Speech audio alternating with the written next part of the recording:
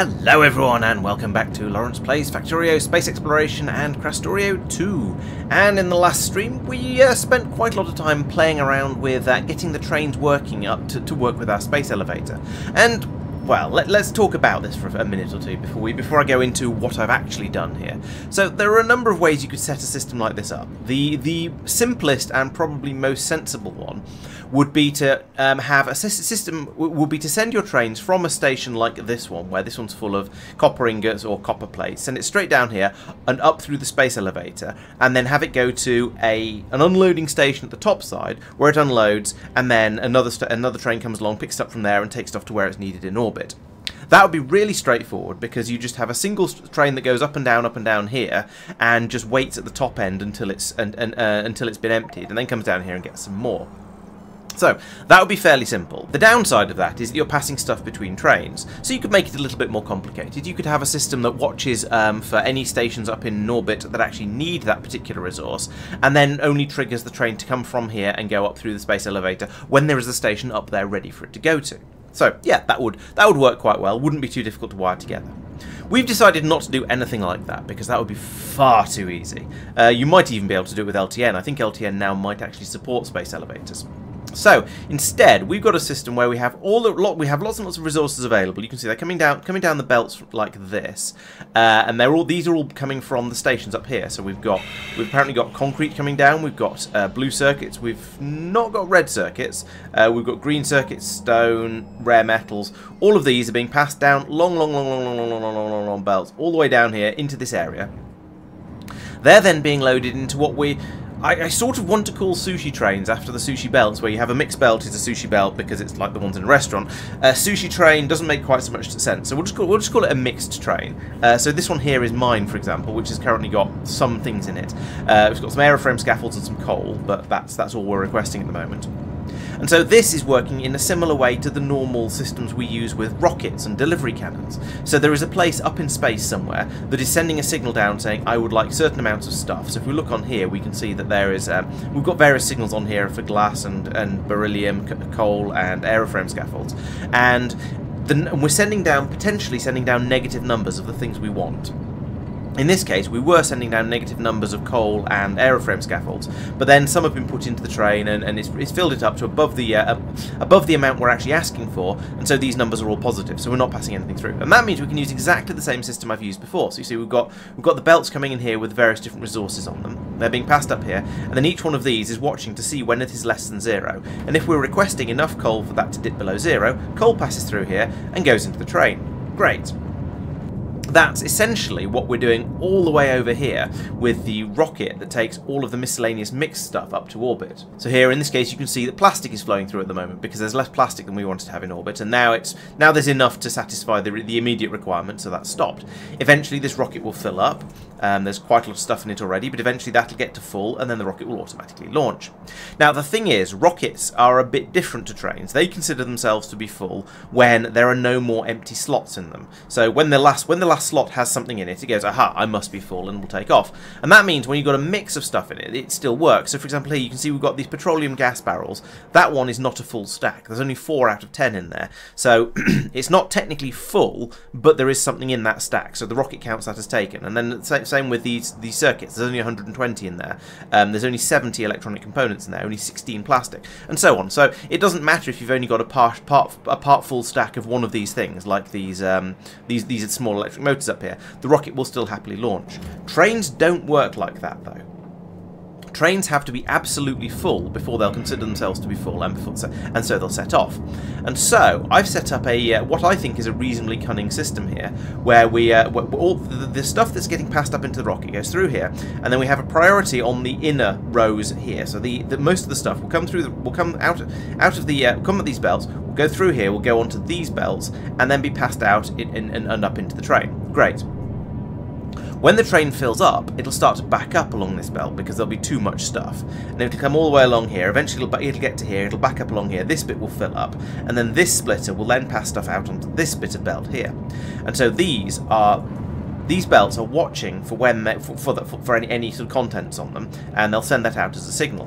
That signal then gets sent over to these combinators over here, which are watching for when anything goes to greater than 0, and will then output a single F for full.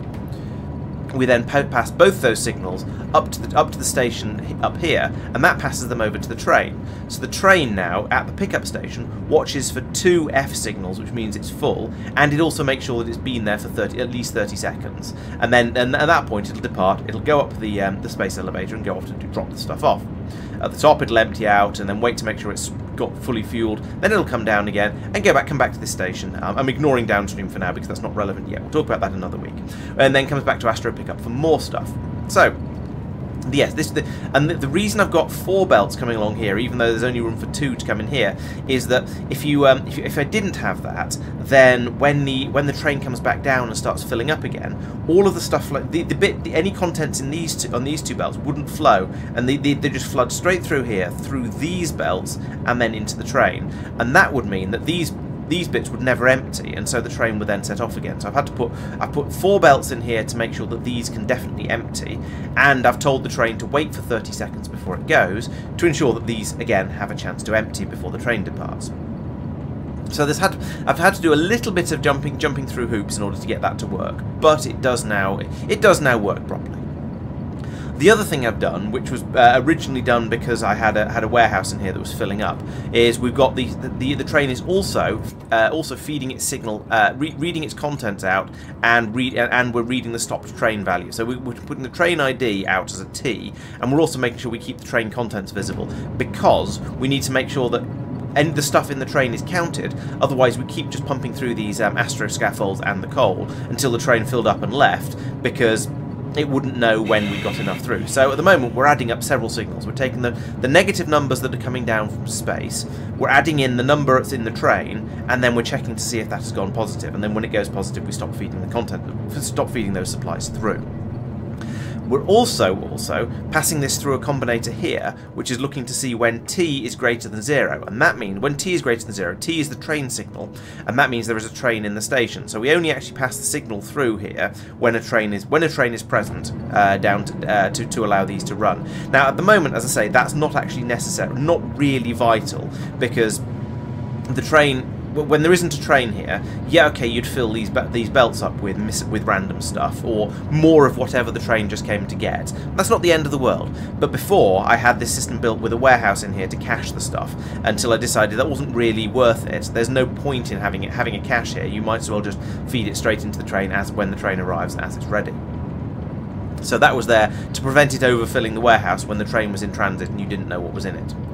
Over on the rocket system over here, we've got a similar system that watches for when the rocket is built, because it seems to take longer to build the rocket than it does for the rocket to fly up into space. So by putting in somewhere in here, there is a system that watches to see when the rocket is full. When the rocket is made, here it is, this one. So when the rocket has been built, you'll get a cargo rocket signal. So when that's equal to 0, we then pass the signal through, and we can then start loading it. When there isn't a completed rocket here, we won't get anything flowing through here, because again, it just means you get more of stuff you're not really expecting to get. So that's how my train works. This is my this one is taking up all the solids required for the astroscience. Well, most of the solids required for the astroscience. It does also need beryllium ingots, but we don't have any of those on Norvis. And to be honest, we're not going to ship them down to Norvis just to ship them back up again to the science area. So that is still currently being done by delivery cannon, but will eventually be done by spaceship. We also have this train, this system over here, where there is an oil train that goes around, and I'm just going to go and summon that to demonstrate how the system works. So as ever, we've got the split between the ground rail and the space rail, and never the twain shall meet. So these trains are only allowed to go on the ground rail. The space trains are only allowed to go on the space rail, and the ground trains aren't allowed to go into space, and the space trains, they have to be allowed to go around on the ground a little bit, because otherwise you can't get stuff into them on the planet.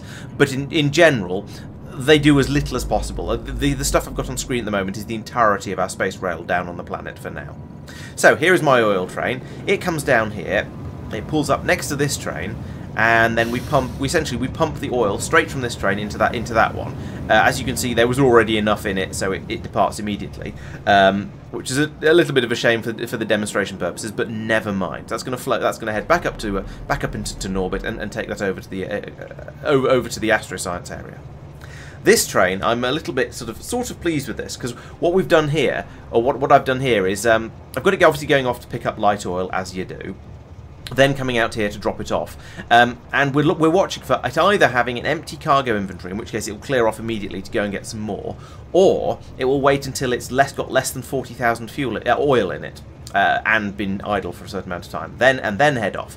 And the reason I've done that is because the space trains are a weird size compared to the ground trains. So these ones will take 25,000 per wagon. So there's 100,000 in this when it's completely full. The space trains take 30,000 per fluid wagon, and so that they fill up to, so the ones we've got, because they're 1-2-1 trains, they will only fill up to 60,000. So it's more than half a ground train, but less than a full ground train. And that means that if one comes down here and fills up and goes off again, then you don't have enough in this train to fill it up again. So I could have put some tanks in here. I could have this train have to make 2 trips round whenever it's filling up a space train, and just go, well, never mind, the space train can take a little while longer. Or alternatively, what I can do is what I've done here, and say when it starts to get a bit low, so when it's down to less than 40,000, that means it doesn't have enough light oil in order to fill up another space train. So at that point, it will clear off and go and get some more light oil and come back, and so we're ready to go again. And the inactivity in there is so that it doesn't disappear in the middle of trying to load the train up, because that would be silly. I'm not doing funny, cunning mixed stuff with the fluid trains, because that way lies madness and nonsense. So we are quite simply just putting one fluid into one train. I could have put different ones into the different wagons on the into the different fluid wagons on the train, but I only actually need one fluid up there at the moment, so there was no point in doing that. We'll just stick with it like this. So yes, all of the solids go up in this mixed train, and I say all, as there's like 3 of them, so it's not a huge number, and then the fluid goes up in the one that stops off here. So that's how I've done it. It will come as no surprise to you to know that the others have been doing it completely differently. So let's have a quick look while I'm talking about this. Let's have a quick look at the top of my system as well. So at the other end, we have a drop-off station here where the train pulls in, it unloads everything, it all gets passed along. There's probably more warehouses here than we really need. I should probably replace these 2 warehouses with just belts coming out from these loaders and just run it straight across and into this one.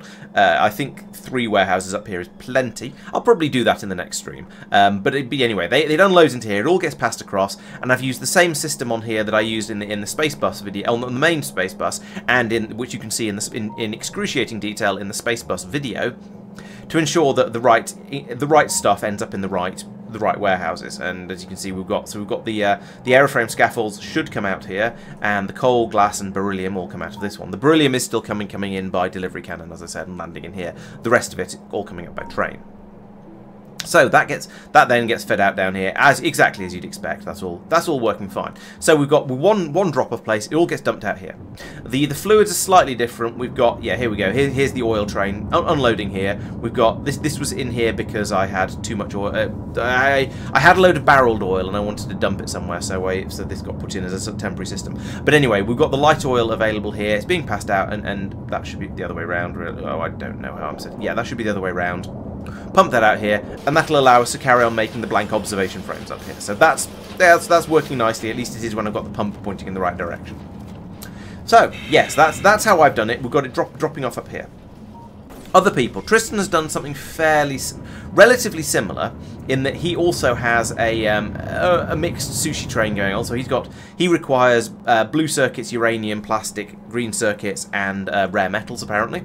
Those are all being fed up here. He's got the same sort of thing going on here, watching out for negative numbers. Whenever there's a negative number, we'll pass the stuff through. It gets passed up here. There's one belt that just goes up here and then flows into the train at the top. He's gone in for a rather more complex looking system for detecting when the train is ready though. In a nutshell, he's reading the contents of all the belts here, but he's doing it on pulse rather than hold.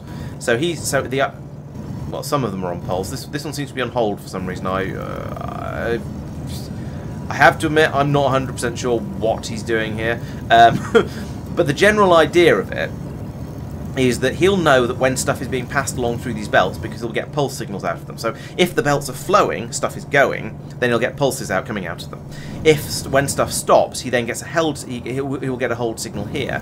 And I think then in here he's doing a cunning system where he's checking several times over to see if there is anything if there is anything on the belt, and if there's anything, and then subtract that from anything that's moving on the belt. So eventually, when the belt's back up, he will get a high signal, and that can be sent over to the train. So let's have a little bit more of a look into this. I may just abandon this idea completely and not tell you how it works, but we'll have a quick look. No, I've had a look through it. I don't know what he's doing. It seems to be he's taking the signal from here. He's multiplying it by 100. He's multiplying everything by 100 and outputting that as C. So you get enough C's out for all of the things that are being triggered by the pulse signals here. He's then comparing that to an L. Yeah, I'm not sure exactly how this works. Maybe we'll get him to explain it in a future stream. But basically, in a nutshell, the idea behind it is that he's watching for flashes on the pulse on stuff here to tell him when stuff is moving, and for something being stuck on here. And if there's something stuck here and nothing moving, then that means the train must be full, and so it's time to send the train off. Which happens when he gets a G of 9 being fed into it, and that'll tell the train to go. But other than that, it's working basically the same way. So essentially, the basic idea is the same. He's feeding the stuff in here when any of these signals are less than 0 to tell him he needs something. It goes into the train, and when the train is full, it departs. He says he's come up with a simpler way of doing this, and has implemented it for Marc's train over here. At the moment, that's just reading held signals, multiplying everything by +0 and outputting. Yeah, I don't think that's finished. So at some point he'll hopefully finish that off, and we'll be able to see how it works from that. But at the other end, he's got the same sort of idea in that his train will pull into probably one of these stations, unload everything into the chest over here, and he's going to sort it out and make it go down the correct belts over here. So this works in more or less the same way that mine does. Mike, on the other hand, has to be even more different. So again, he's got the same sort of system feeding in lots and lots of different resources. And Mike has a lot of resources because he needs to make he's doing the material science, and the material science testing pack's taken in a huge number of different things. So that's why there's quite so much going on here. But all of that will get fed through here. There's some sort of horrendously complicated tangle of belts and confusion going on here. Why he hasn't just joined them all up with splitters like anyone else, I don't know. It looks like he's got what he's done here is each one of these gets half a belt, all of which feed. So he has used a warehouse up here. It all feeds into the warehouse, and then when a train arrives, it triggers these to open up, and it'll pour everything in the warehouse. Will then pour out of here into the train. The train contents are also being read to make sure it doesn't get an overload of everything. That's fine. But then the weird thing that he's done is at the other end, he has created this monstrosity. So his train stops here and unloads into this warehouse. The warehouse then splits out all of the different things he's brought up with him and puts them into separate trains up here for all of these different resources. And then when these fill up, they can then be sent off to go over and drop it off wherever it's needed. So these trains will then head all the way over here to the material area and drop off here. So we were asking him a little bit about how he came up with this system and what on earth is going on with it. And as far as we can tell, it's basically because he and Marc didn't really listen when Tristan and I were talking about how we were planning to do our train systems. And they set them up in the traditional way, where you have a drop-off station for each resource that you've got coming in. Marc has got the same sort of thing going on over here. So you drop off all of your resources into a station, and they go into your science area. Mike also then decided to have this weird passing over system. To be honest, I don't know why he's built it like this.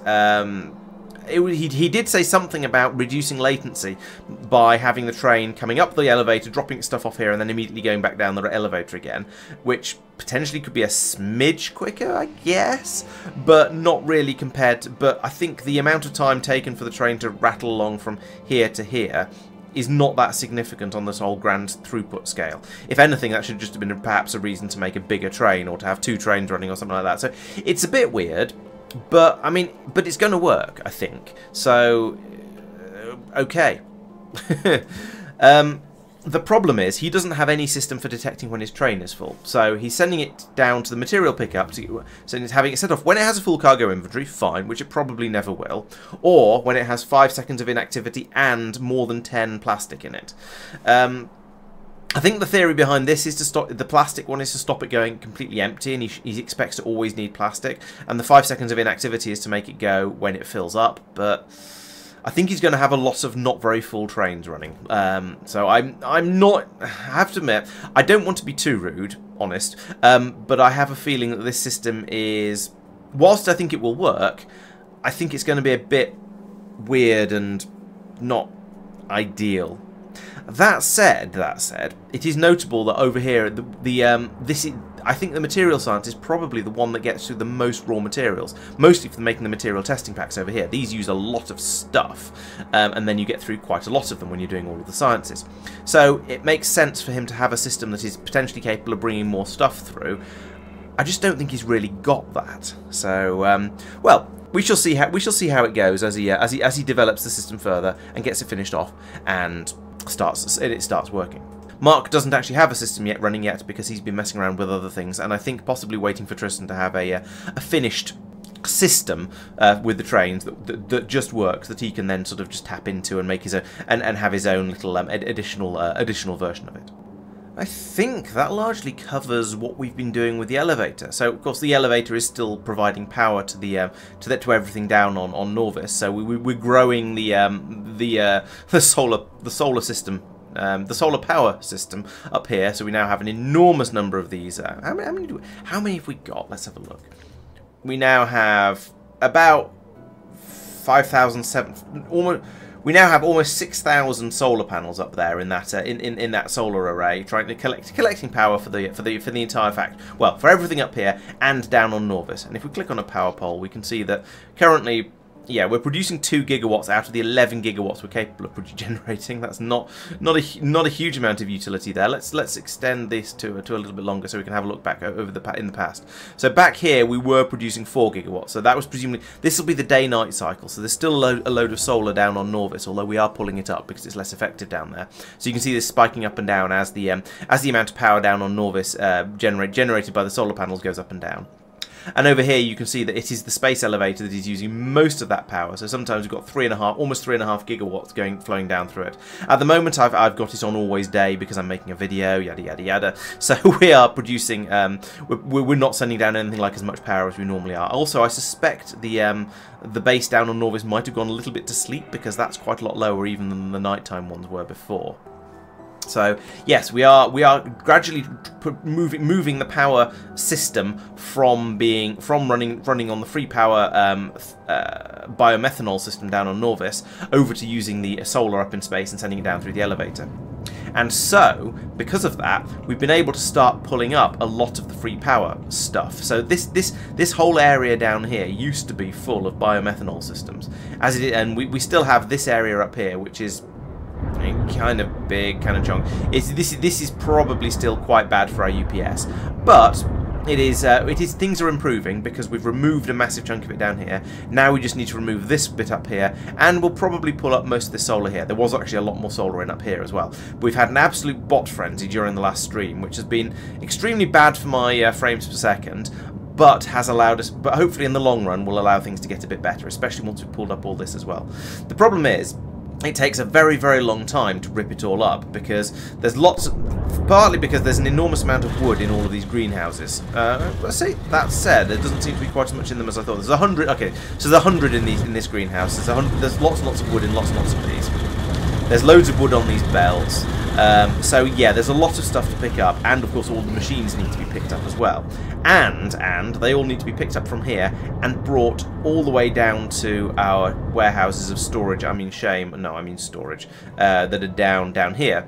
So these are all gradually filling up with greenhouses and probably with the gas power plants and so on and so on. So we're going to have a lot of stuff in here that we don't really know what to do with. We've also got a lot of solar panels being brought over here as well. So there's we do have 6 warehouses of shame, but most of them are pretty empty. So I mean, for example, if I click on this one, you can see there's only a few rows of stuff in here, and it's pipes and if tier 1 efficiency modules for some reason.